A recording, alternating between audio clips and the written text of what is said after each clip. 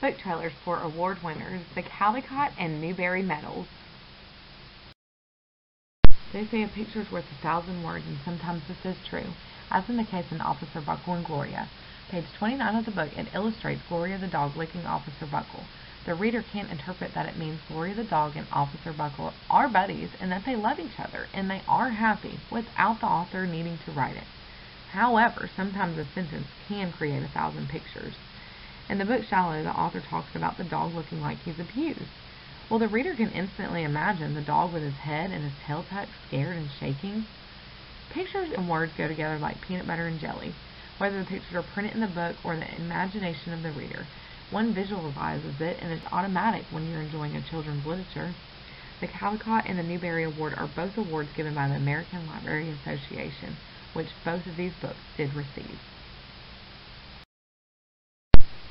Have you ever heard of a dog doing tricks?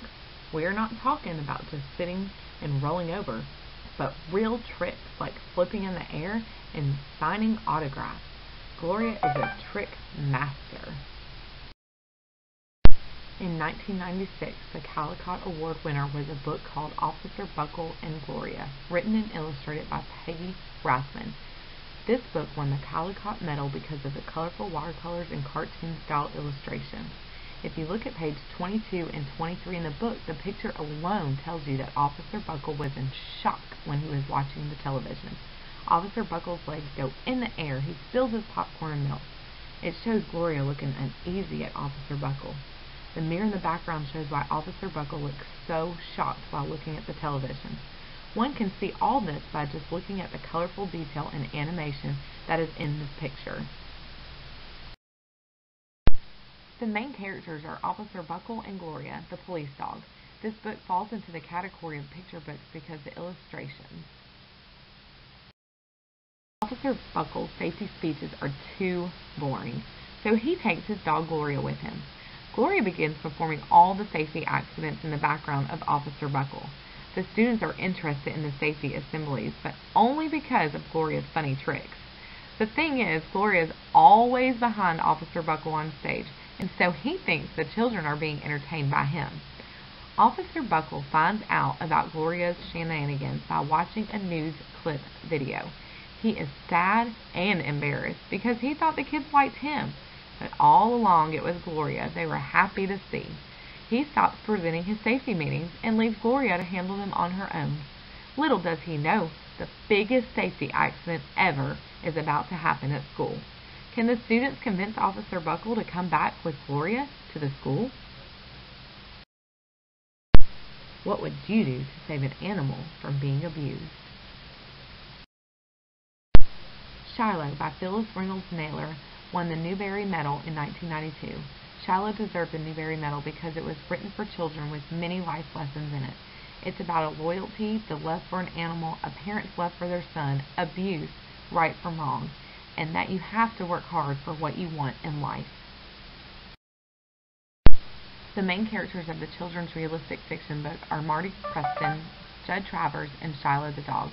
Marty Preston is the boy who came across the dog he named Shiloh. Judd Travers is the owner of the dog that Marty wants. Shiloh is about a boy named Marty Preston who is walking to school and finds a dog following him. The dog has his tail tucked, which makes Marty believe he is being abused. Marty names the dog Shiloh. His dad tells him he cannot keep the dog because it belongs to Judd Travers, a neighbor of the Prestons.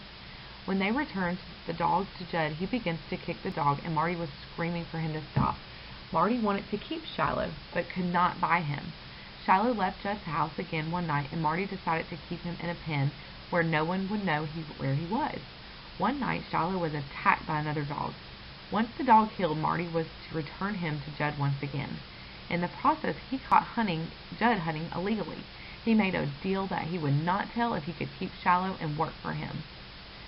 Does Judd follow through with this and keep his promise to give Shiloh, or does he change his mind and tell Marty he cannot have him?